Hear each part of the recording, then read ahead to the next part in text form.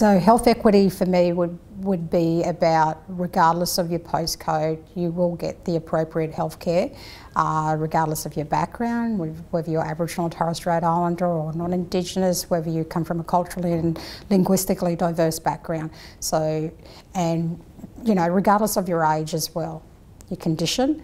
So it's looking at the populations right across the board for which Queensland Health Service, and it's changing the way that we're doing business. And with this health equity, it will ensure that we are listening to the voices and we're allowing this people to be part of that process in making sure that we have a clearer platform so that everybody gets to, you know, move towards a goal that's their goal and it's achievable.